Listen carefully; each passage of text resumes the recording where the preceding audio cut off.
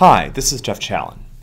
In the next installment of our Android Introduction screencast, we're going to look at events that are generated by the user interface. So this is a typical pattern when we're designing interactive applications.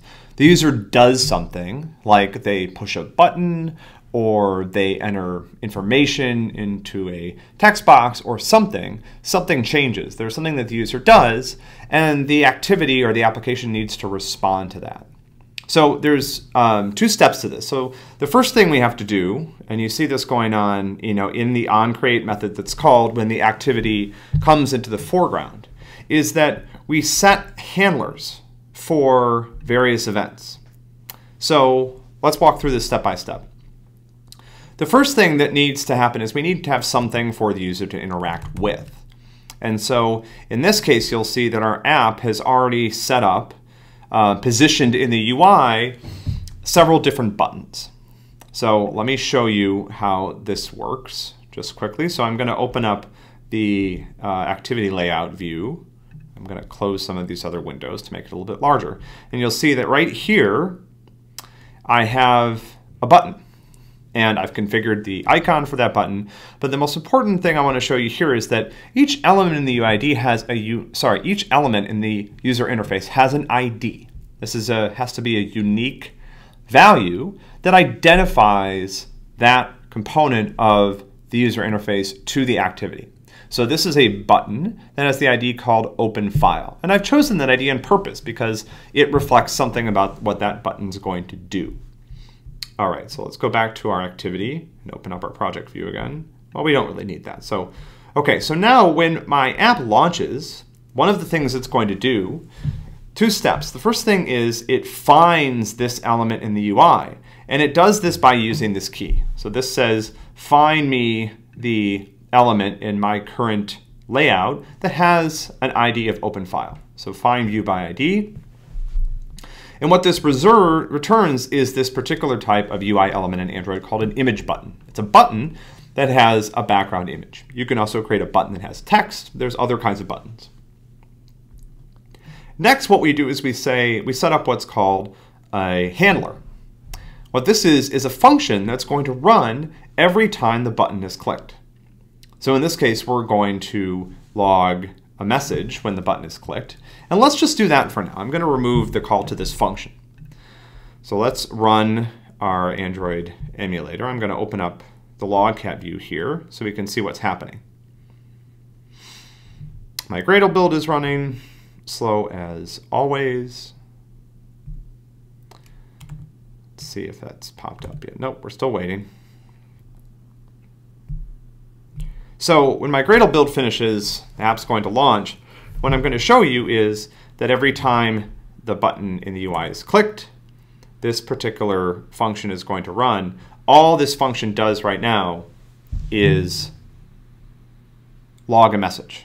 Okay, so we see our normal logging output that's part of our create handler. And now every time I click this button, there's this message that's generated. At this point, the app doesn't do anything else. It just generates this message. But normally when you click a button, you want something to happen.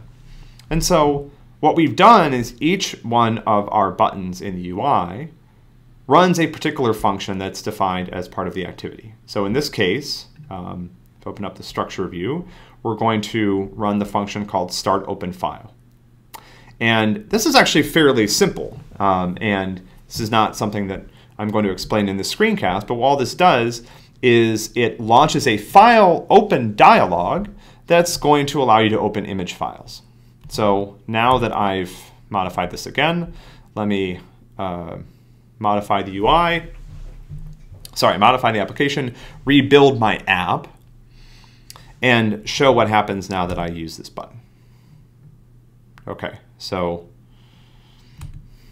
the app is relaunched, and now when I hit the button, I've opened this file dialog, and you can see that it's configured to take me to a directory where I have images. I can still, this button sometimes is not particularly responsive, but I can select different images in this view. I should be able to get, if it'll let me click up here,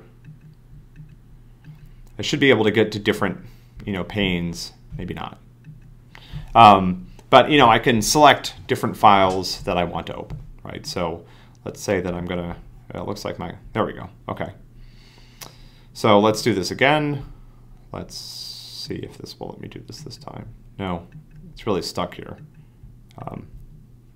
Sometimes these touch targets are really small when you're using the emulator, so you really have to be a little bit patient with it. So in this case, I can, I'm interacting with the open file dialog. Okay, so let's, just briefly look at the other buttons. So I've set up a handler for the take photo button that initiates the process of taking a picture with the webcam. There's a download dialog that I can open. There's a rotation left, and then there's the process image button, which is actually what sends the image to the Microsoft Cognitive Services API for processing. You'll see that the rotate left button does what I expect. That's calling this function. I don't know why it says structure is empty. That's calling this function called rotate left.